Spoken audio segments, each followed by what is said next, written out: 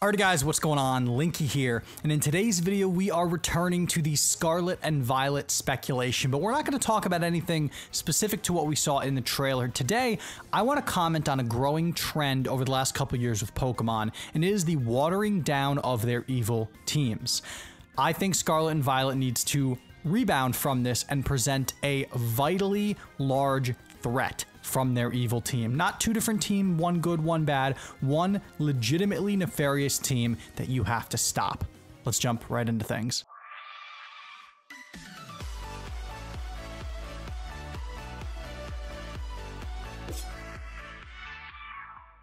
The evil team of a Pokemon game is a tradition as old as the franchise itself. Starting with Team Rocket in Pokemon Red and Blue, you, the trainer character, not only have to complete your journey to master and defeat the Pokemon League and train a team that can defeat every single gym and every single fellow trainer in the land, but you also have to go about stopping a group of individuals that are hell-bent on creating chaos in the region that you're operating in or the world at large. These are the evil teams of Pokemon.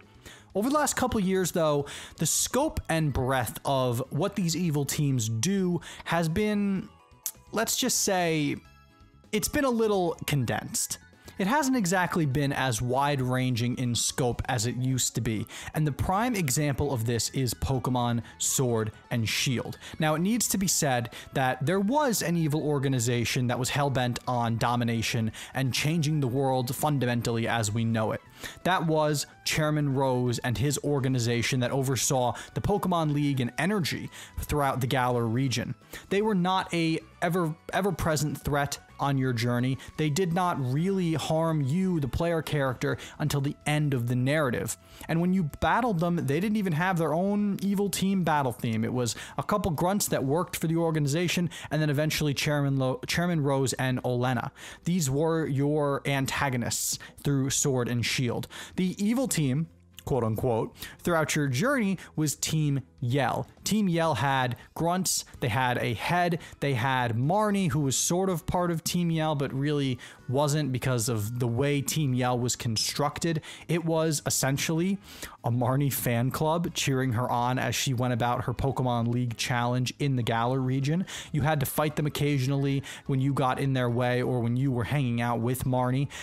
They were a goofy, silly, evil team with some interesting designs and an interesting battle theme, but other than that, they were not a threat to you as a player. That was Chairman Rose and his organization. You can go back another generation as well and take a look at Team Skull. Team Skull were people who were just kind of causing trouble on the Alolan Islands. Your real threat was the Aether Foundation with Lusamine and her goals of bringing forth the Ultra Beasts. That was really your challenge, and the Aether Foundation is a better execution of a more lackadaisical evil team and a more diabolical one, both in the same game. It is what Sword and Shield attempted to replicate and ultimately failed on. In the next generation, in Scarlet and Violet, we need to return to that singular threat, the team that you are fighting throughout your journey that you will ultimately culminate in a big final battle with that will involve the legendaries and all of the main players of the region. I think we need to get back to that with Scarlet and Violet. Now, before we go any further, I just wanted to mention that the vast majority of you guys who are watching these videos and hopefully enjoying them aren't subscribed to the channel now, of course. Subscribing is free and you can unsubscribe anytime. And if you do subscribe, be sure to turn that notification bell on so you never miss another upload. And take a look at the join tab, see if some of the perks interest you, and if you want to go the extra mile in supporting me, that is also greatly appreciated. Now let me clarify something, and it goes to what I was mentioning before the ad break there just now. They executed this idea of two different organizations at work in the region much better in Pokemon Sun and Moon, and Ultra Sun and Ultra Moon. The Team Skull and the Aether Foundation clashed in ways that was really appealing. And in the original Sun and Moon, they did a really good job of, you know, you disliked Team Skull and you thought they were annoying and you thought that they just got in your way, but you really liked a lot of the main players in the team. The admins and Guzma are all very likable Pokemon characters, and they did it really well. In the Aether Foundation, you could tell from the very beginning just how they're dressed, the different people that are part of it, the story beats that they tease to us in the build-up, you could tell that there is probably something bigger going on there. They just handled the whole thing a lot better. Team Yell and Rose and all of that was a big, it fell on its face. And that's part of the reason I want them to return to the tried and true formula. Now, that's not saying that their last attempt was particularly good. I'm going to come back to Legends Arceus because I think they do a good job with it there. But Generation 6's Team Flare was just really shallow. There wasn't a lot going on. Lysander's motivations and everything that was driving him to accomplish his goals was interesting. And if they had had a third game, or maybe if they had had more time to flesh it out within the story of X and Y, there could have been a lot more there. But Team Flare, the word to describe them is shallow. There just wasn't a ton going on there, and there wasn't a ton to inspire you that the next time they would attempt a team with this kind of magnitude, he wanted to nuke the world, let's be very clear here, could be handled well. And it's interesting because they're coming off of Generation 5, wherein they had one of the strongest evil teams they've ever put onto a game. Team Plasma was excellent. The motivations were excellent. The Ghetsis' hidden agenda and how he used N to gain what he wanted was excellent.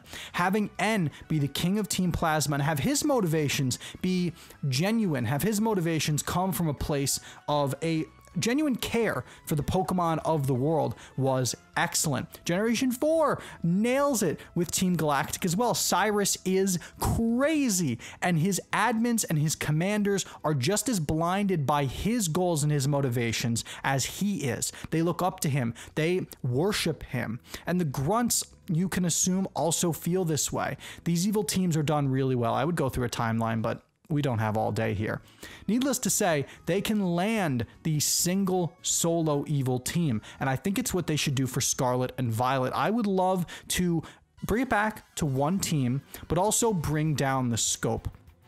Now, we just mentioned a bunch of examples of how the scope was huge. Generation 4, he wanted to create a whole new universe. Generation 5, Ghetsis wanted complete and total world domination and was using an innocent person to do it, and using innocent Pokemon to do it. I think they should return to the one evil team formula, and they should make it more of a Team Rocket scope.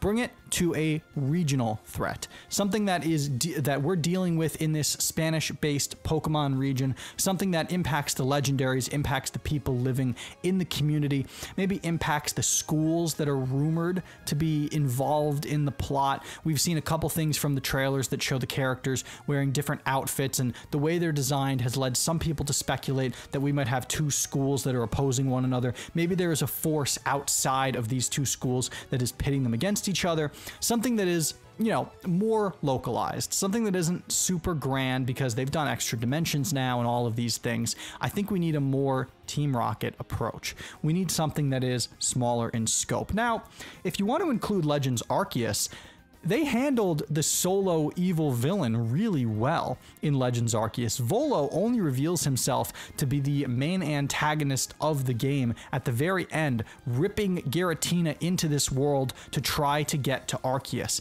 It's handled really well, even though it is large in scope. So Game Freak has the ability to write good villains in them, even though over the last couple generations, there have been a few missteps. And I think in Pokemon Scarlet and Violet, this is what we need to return to.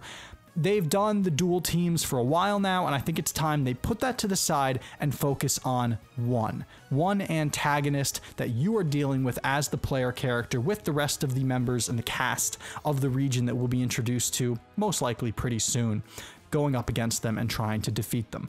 So what do you guys think? Have you liked Game Freak's approach to antagonists over the last couple generations, or do you agree with me that they should get back to a solo antagonist, one evil team that you are dealing with and trying to fight? I think it would be a fun kind of throwback to what more classic Pokemon was. Let me know down in the comments section below what you guys think. And if you're not subscribed to the channel already, be sure to hit that subscribe button. Take a look at the join tab, see if there's anything that interests you. And I've been Linky. We will see you all in the next video. Peace out.